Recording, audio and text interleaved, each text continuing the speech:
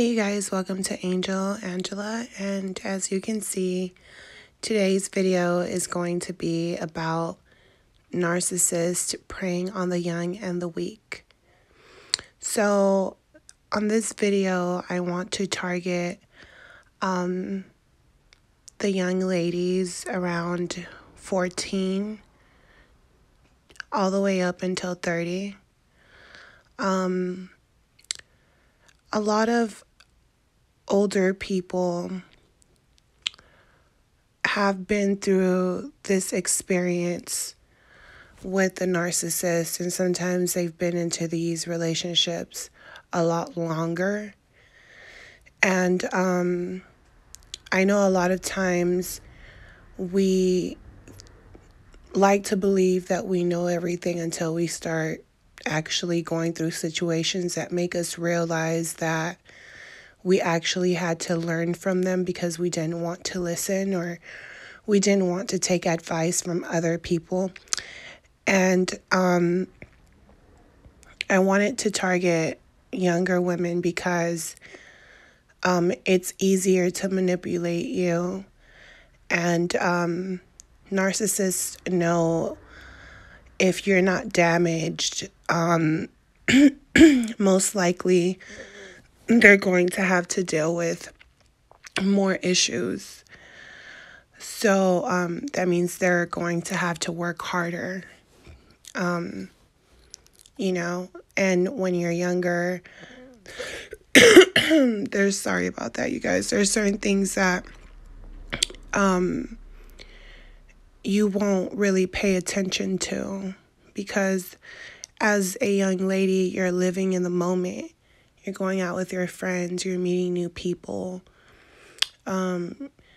you're going to concerts and going to parties and just want to have a spontaneous night where we don't really know what's going to happen. We just want to have fun and see where the night goes, not knowing that a lot of that type of behavior actually attracts predators to us. And they actually enjoy watching you. I mean, you could be friends with them online and they live in a whole nother country or state, and they're making you believe that they are in love with you or they have strong feelings for you. They'll even come move to your country or move to your state or come visit you, but it's only to come to that area because they've always wanted to, go there. It's like if you tell them, oh, I live in New York, they're going to say that they were going to go down there soon. They were planning a trip. Or as you get to know them, they'll act like they want to come to see you. Meanwhile, they're speaking to you. They're also looking for other supply. So, if you're wondering why your partner is there 1 minute, the next minute they're absent, 1 minute they're irritated, and you realize that when you speak about your dreams, and the things that you really want, it seems like they don't really care. They'll say they support you, but then they won't show it. They won't show up in the moments where you really need them. There's going to be moments where you might have a test and you're in college and you're going through finals, and that's going to be the moment where they leave you. Especially because as a young lady, they know that you can make it far in life, that you have so much ambition, and if you do have people around you that support you, they hate you for that, and they're going to try everything in their power to make sure that you fail. And then once they succeed, they'll leave you again, and they'll make you feel like you're the problem and you have issues, and you're trying to project those issues onto them. Meanwhile, they were projecting that to you, making you feel crazy. So a lot of people think that because they're younger and maybe the narcissist, has went through his share of relationships, it makes him feel, they make you feel like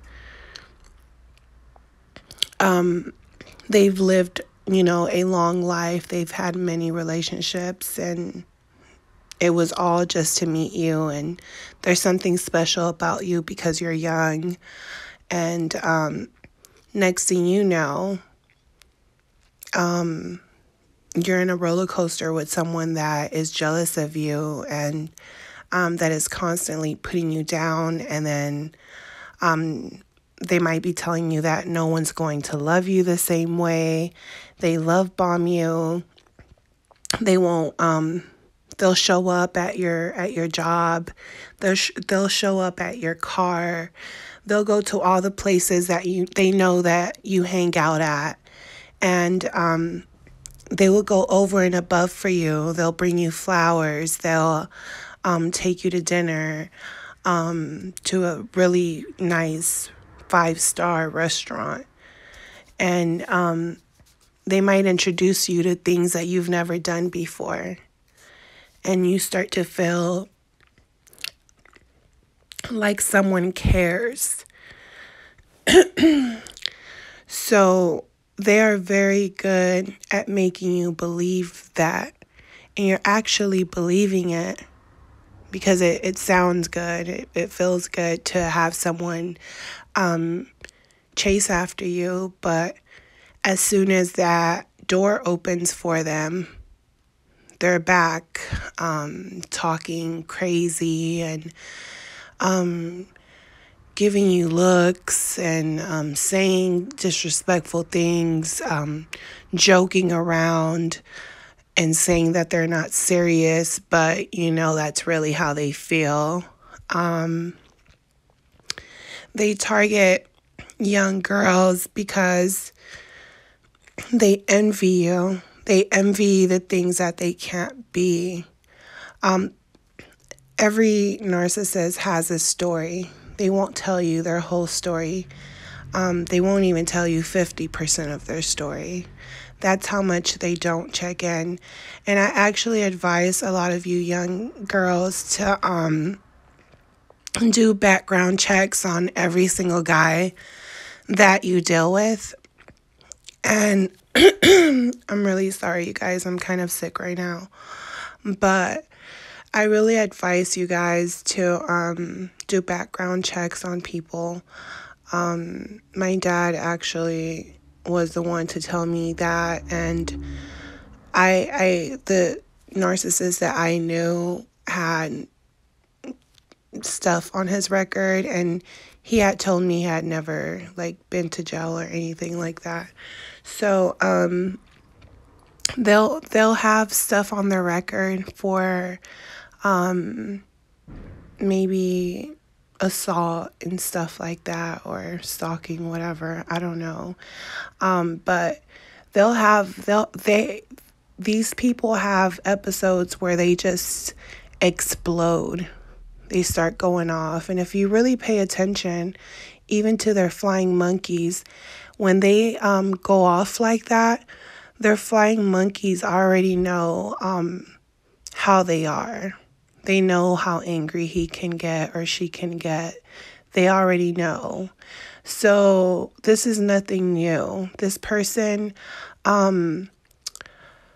will put in the work to be with you, and eventually something happens and they want you to stick it out with them. They want you, they want to build a connection with you. And in reality, they're just plotting on you. Meanwhile, the time is going, and you have a gut feeling, and you know you shouldn't go. You know you should go. You know you should leave. You know you should actually run. You know you should be running for your life. And you try to leave, you try to run, but somehow these people come back around begging, crying. You will see tears in their eyes. They will get on their knees. They will hold you and call themselves stupid and say that they know that they effed up. They will do practically anything. It's like they're leeches. They leech onto everyone. They leech onto people so that you can't move on to the higher, to your higher self. They're dream killers. They come to snatch your dreams. They are trying to stop you from whatever goals you set out for yourself, because a lot of us wanted to get out of the situation we were in. All of us wanted a better life for ourselves, and they preyed on that. That's what they do. They try to do this to everyone, and once you have a kid by them, they like to triangulate everyone.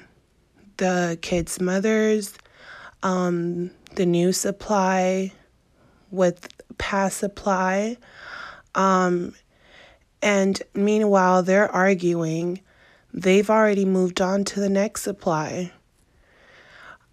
So as a young lady, or as you're maturing from being weak at one point, now you have developed strength to endure this type of deceit and betrayal by someone, to actually be able to know what evil is.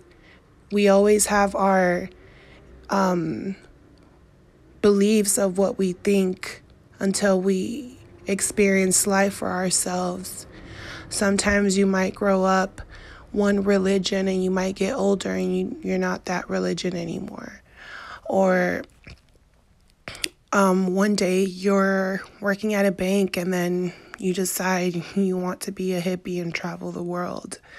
I mean, everything, it's supposed to change you. You're supposed to find yourself, and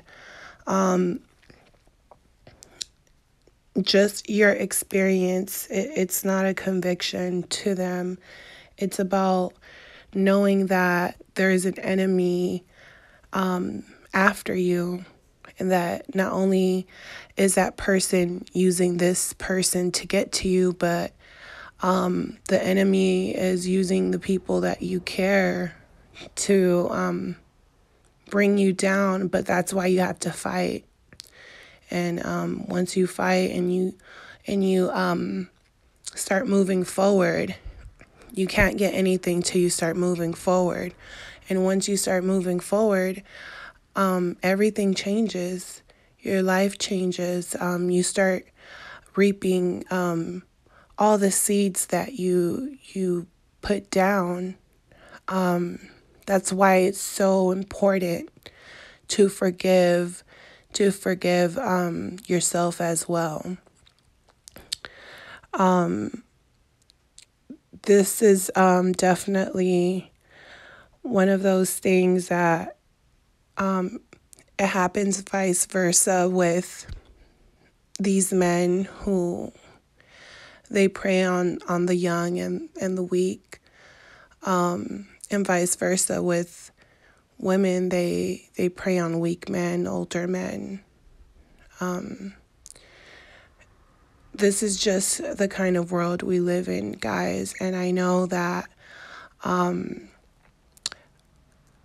there's a disappointment in growing and learning and waking up, because a lot of these people aren't awake. They're going back and forth with these narcissists every single day and don't know why they do it. And they've been doing it for so long.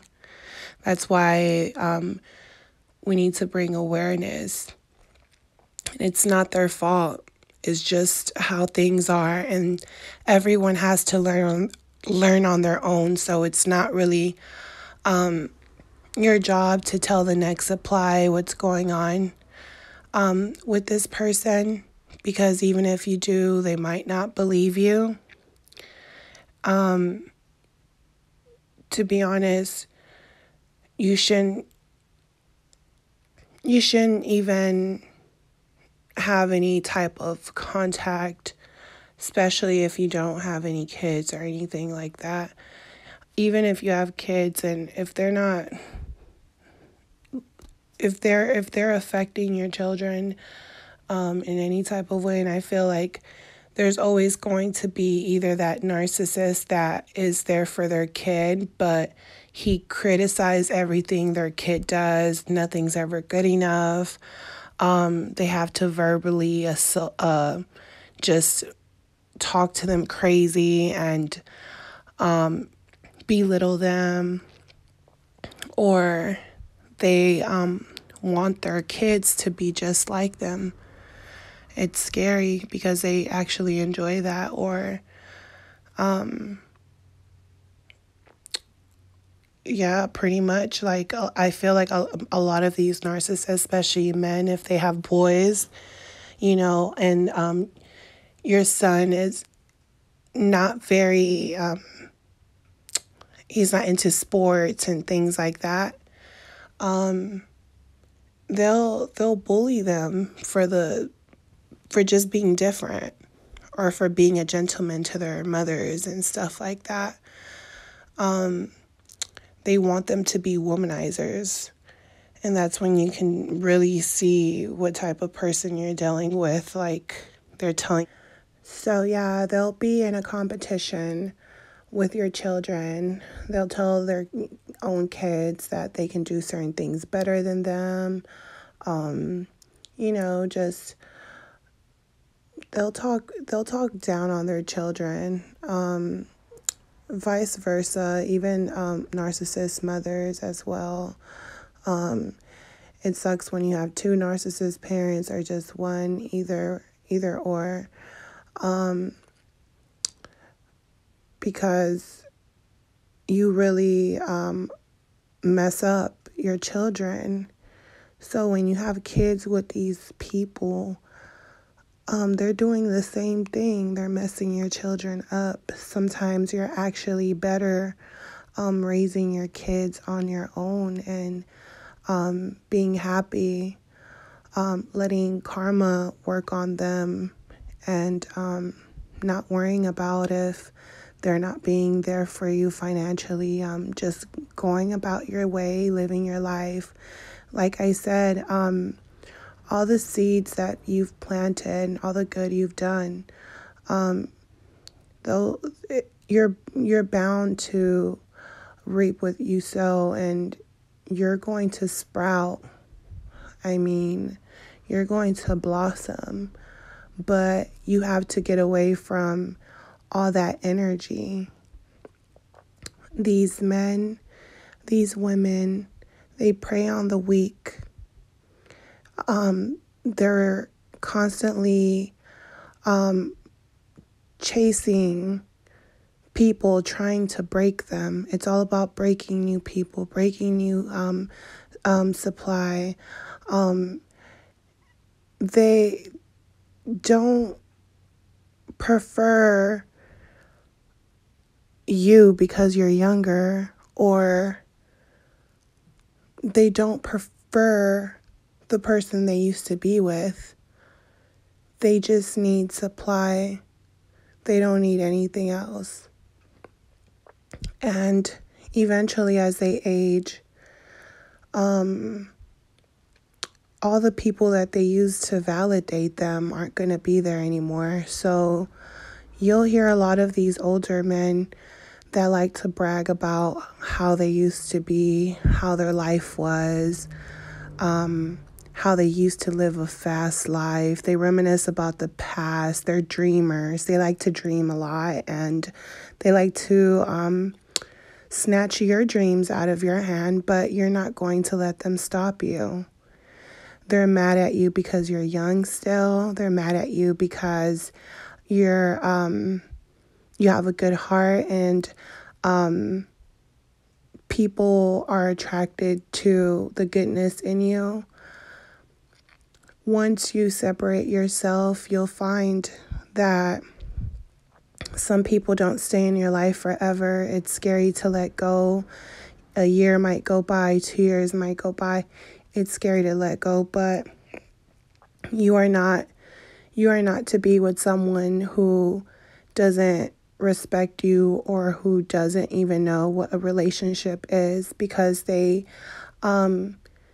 use people literally. If your primary supply, if the narcissist has left you for someone, that new person is nothing but literally, I hate to say this, but they're like a cum rag. Narcissists don't have feelings. They want to get into their fantasy. And some of them, you might end up kind of seeing it when you're being sexual with them. They might do things that you never wanted to do, or they might say stuff, or they might joke around with you about having a threesome with another man and woman, or they might say something kinky to you one day and then just play it off, but you should really believe them. Pay attention to the signs, pay attention to everything. Everything is literally a learning lesson. You'll be able to read people easier. You wouldn't let no one come and just fog up your vision. They wanted to fog up your vision of success, your vision of living a healthy and a loving, filled, joyful life. They wanted to mess all that up. Only a miserable person can do that, and they're not going to change for anyone. Those explosive episodes that they have, they can't help themselves. And not everyone's going to react the same. So the only person that should be careful is the narcissist, because they end up destroying themselves in the end. So I hope this video resides with you guys. I hope you guys enjoyed this video. Let me know what you guys think. For the people who are more experienced, let these women know, these younger women know, that they never change. Don't be jealous. They don't love anyone.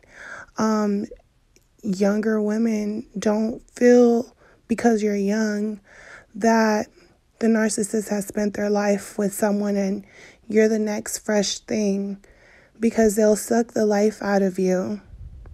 And next thing you know it, they're with the next young thing.